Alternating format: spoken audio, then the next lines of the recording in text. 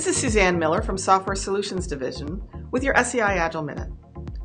Today I want to discuss a pitfall that the SEI has seen in implementations of Agile in large, complex acquisition settings, especially those that are part of embedded systems like airplanes or satellites. In those kinds of systems, software is embedded in the actual hardware via sensors and firmware, and often is responsible for mission or safety critical functions like navigation. The shorthand for this pitfall is Agile at the bottom of the V. Let me explain what this means. Especially for complex embedded systems, the systems engineering community often presents the development lifecycle as a V model. On the left side of the V are the activities of requirements definition, architecture, and design, with implementation being at the apex or the bottom of the V. And going up the right side are verification and validation activities that are meant to be test and evaluation companion activities of the decomposition going down the left side.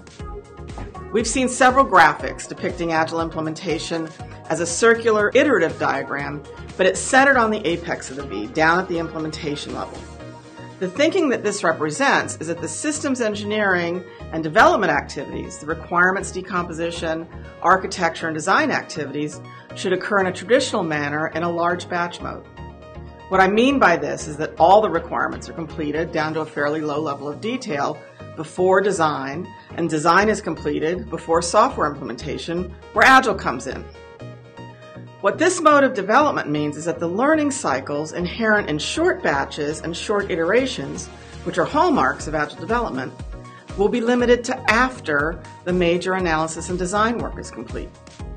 Further, it means that there will be a large monetary, intellectual, and time investment in getting to a set of requirements and design artifacts that are perceived as correct.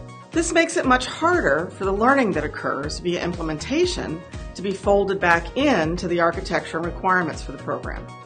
This in turn often leads to challenges in getting necessary software requirements and design changes accommodated by the change management and control systems.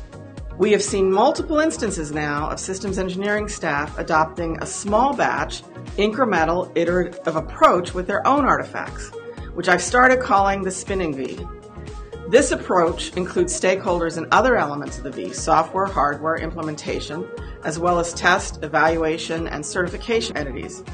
It's a different way of looking at requirements and architecture, but one that reaps many of the benefits of Agile and Lean approaches.